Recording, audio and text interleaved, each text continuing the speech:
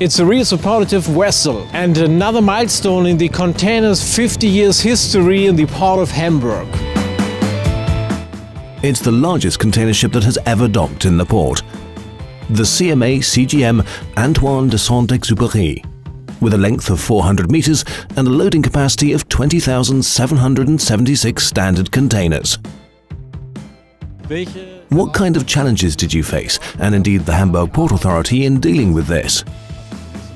Well, there was a certain amount of routine involved, which is positive, because we're used to dealing with large ships here in the Port of Hamburg. But it's a bit more exciting because it really is the biggest we've ever had here. It's a great moment for us, of course. It always is with big ships, but also in the sense that we've been working up to this moment for many years. So it feels like a great success to be able to process a giant like this.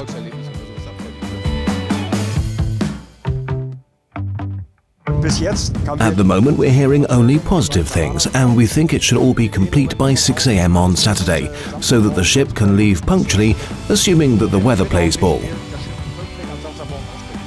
So, to sum it up, is it fair to say that the Port of Hamburg is well equipped to handle big ships like this one? Definitely. It's really quite impressive. Thanks for watching us. See you next time. As we say in Hamburg, tschüss.